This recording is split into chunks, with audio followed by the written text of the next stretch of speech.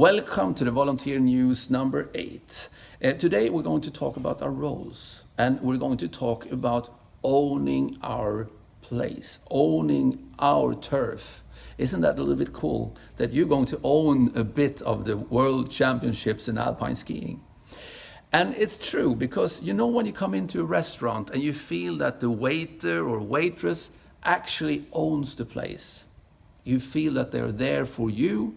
They have the answers, they feel confident and safe, and you feel welcome. What is the key for them? Well, first of all, they have a lot of confidence by having knowledge, knowing the easy questions, the ones that you think, well, it's not, why do I need to know what race is on today? Do I really? I'm on the parking lot. Well, the guy's coming out of the car asking you, what race is it today? And you go, bah. You don't own your place then. So if you read up and you feel confident about all the simple answers, you will have an easy time to own your place.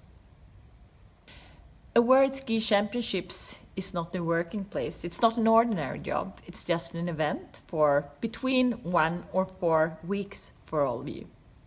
We will have group leaders. Some of you are already group leaders, and the other ones you have to obey. The group leader are the one who's going to tell you what to do, when to do it, and where to do it.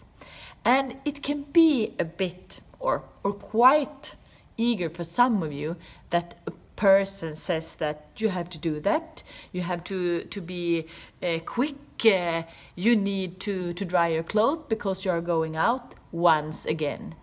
But in this case, you actually have to obey. The group leader has to be the leader.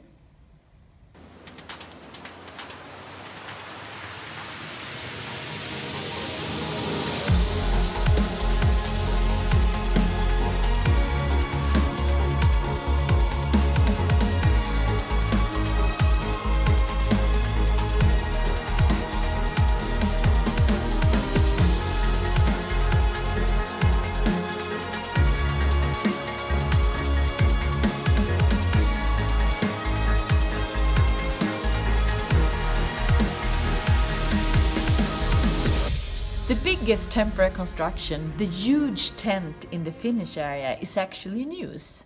And it's the largest temporary construction I've ever seen. In the lower bottom, it will be food for all our audience, all the people that will come here and see the great competitions.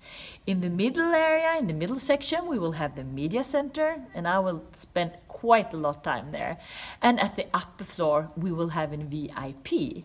And I'm quite sure that you in one way will visit this big tent.